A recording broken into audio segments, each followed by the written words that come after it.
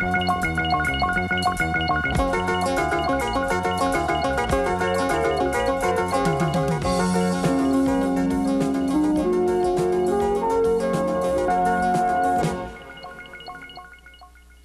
key to understanding course materials is what we call active learning. Active learning means both effective study habits and intellectual involvement. Elisa stresses both aspects as she guides her students in organizing their time. But she's going to go over Looking Glass first. Okay, so she's a lecture behind. Try to stay up with the lectures. The thing is, you can go to a lecture and take notes on a book you haven't read, but the thing is that you're not really hearing as well the points that she wants to bring up as if you've already read it. See, if you're already familiar with the material, you can go back and go, oh yeah. You also have room to make objections in. You know, you have the room to say, well, gee, that's weird. How can she say that? And then you can bring up your hand and say, well, I saw it as ta-da-ta-da-ta-da, and you can come here and do the same thing. You see? So it is very important. Also, there's a hell of a lot of reading. So, you know, if you can keep up with the pace that she has set down, then you will finish the reading by the end of the quarter. In previous quarters, I've had people trying to read 3 or 4 novels in the last week. And I don't want that to happen to any of you. It's just too painful. Effective learning requires the right time and place. Ask your students how they manage their time and choose their study environments, and help them work out any problems. People learn only what they understand. You can increase understanding by encouraging active learning and by providing meaningful context to which students can relate new information. Surveying the course with students is one way of establishing context. Here you can discuss the syllabus, exam schedule, course concepts, and vocabulary. Sometimes even the course title itself needs defining. I've made a list of some important concepts that you should be getting out of the class so far. And these are what we're going to talk about today, and we're going to be doing examples on some of these. All of these words should look familiar to you. All right, all these phrases. But the reason why I put physics up here is that I find that most people, including graduate students, right, really don't know what physics is. So what do you think physics is? What do you think it is that you've been spending so much of your time, beating your head against a wall trying to understand? It's just the study of, I guess, matter and energy and the various phenomena associated with it. Right, that's a description thing. Can you think of a more fundamental idea about what physics is? You probably haven't thought about it before, so it's unfair of me to ask. But well, I mean, physics is, I think, in a way, study of almost everything physical. Okay, yeah, I think you basically got it.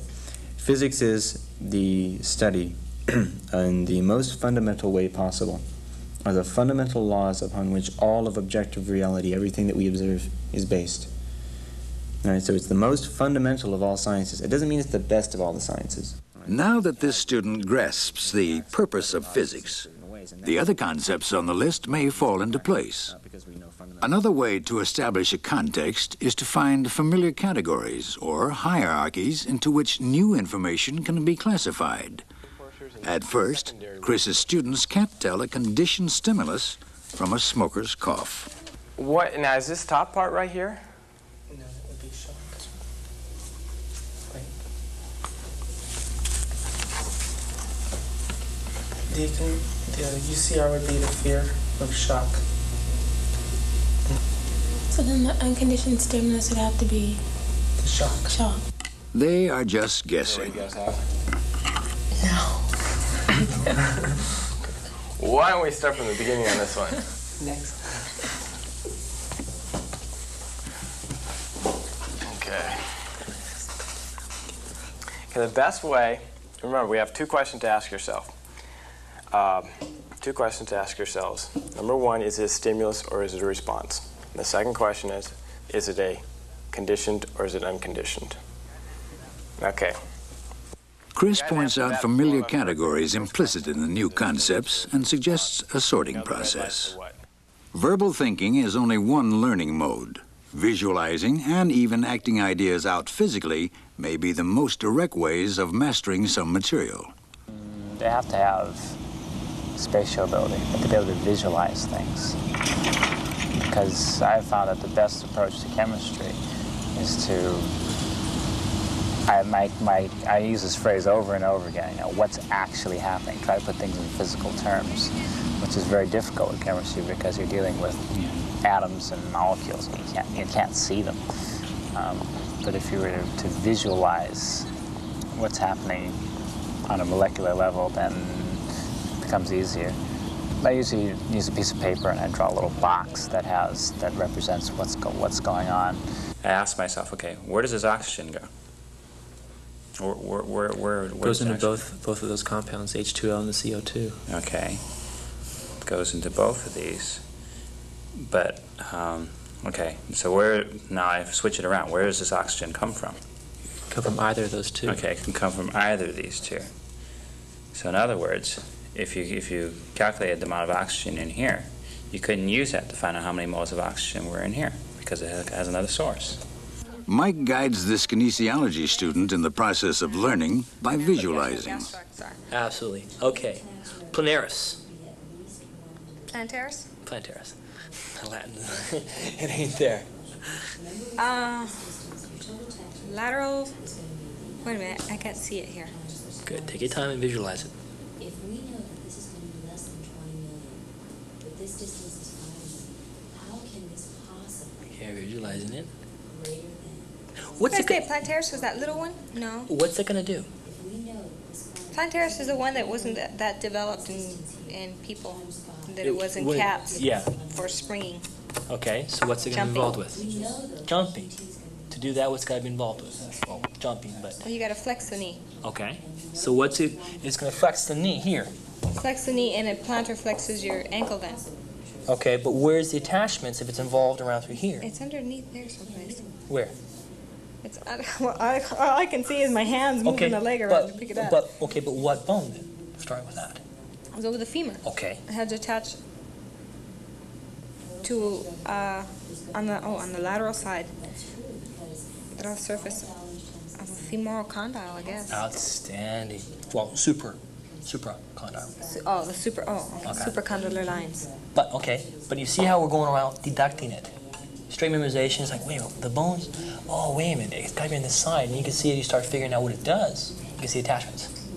Mike's coaching focuses on the process of visualizing, not the answer to his question. Once the students can visualize, they have the answer and also a way to recall it.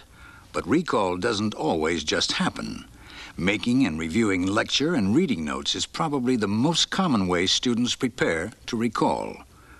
Check your students' notes to be sure that they're hearing, selecting, and organizing effectively. You write very well. Compared to my chicken scrawl. Oh, this is very nice. One thing I recommend is maybe draw a little bit bigger diagrams. So other than that, very nice. Excellent job. Done good. Done good. Learning complex material takes time. Regular recall practice, not all-night cram sessions, increases both learning and confidence. Assignments such as making flashcards help students master course material and learning techniques at the same time. Because it's going to be too difficult to learn it the night before. Writing down flashcards beforehand forces you to learn it as you go. You can't make flashcards and summarize those concepts unless you understand them.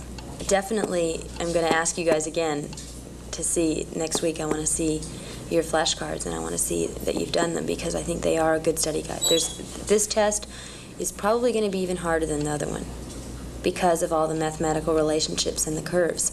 And it's going to be very, very impossible to study the night before and be able to do well.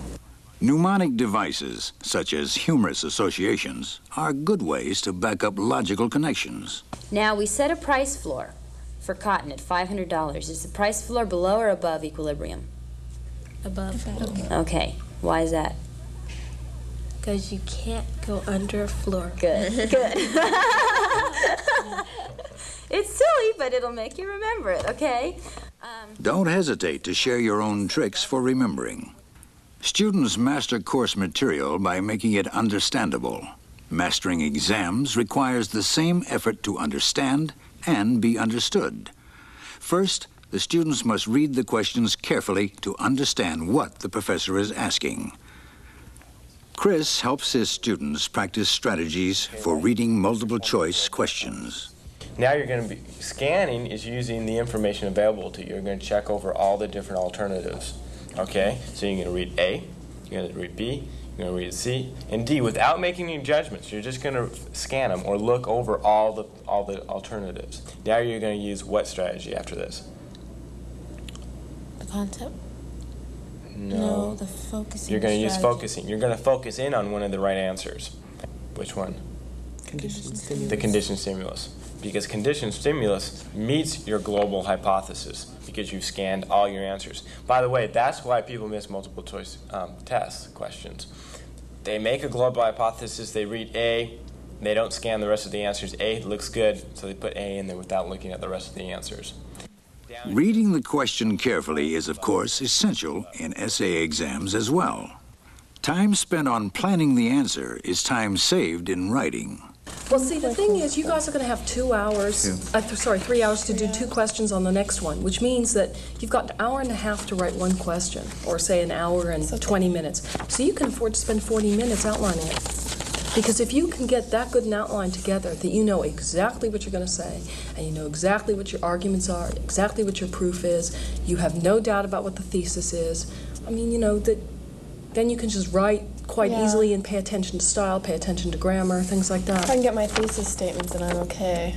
Well, also evidence, because I remember from the, well, not from your exam actually, but from your practice question, I remember you had a very good thesis, and then the examples were, you know, not strong enough to support. Or I was missing a few. Well, they just weren't the strongest examples, that's all. The most important key to successful exam taking is staying in control.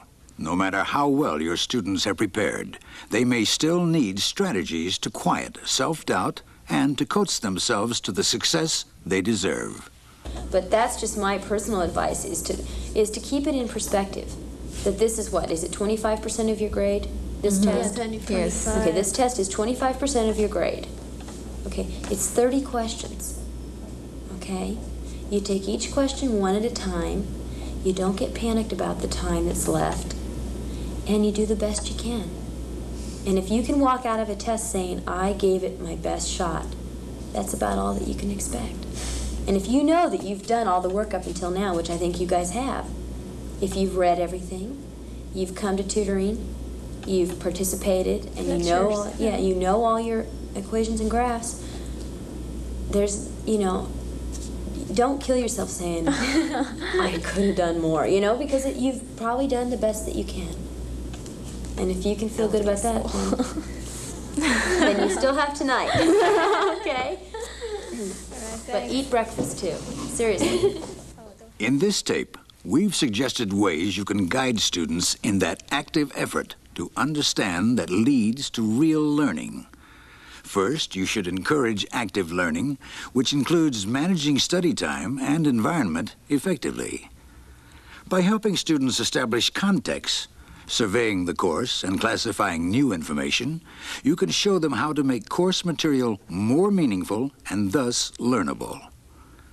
In many subjects, visualizing is as important a learning mode as verbalizing. If you demonstrate recall techniques, such as note-taking, practicing recall through flashcards, and mnemonics, your students can learn course content and study methods at the same time. Like course mastery, mastering exams requires the effort to make meaning. Students need strategies for understanding questions and planning understandable answers. Finally, no matter how well your students have prepared, they still may need tips for staying in control at the exam.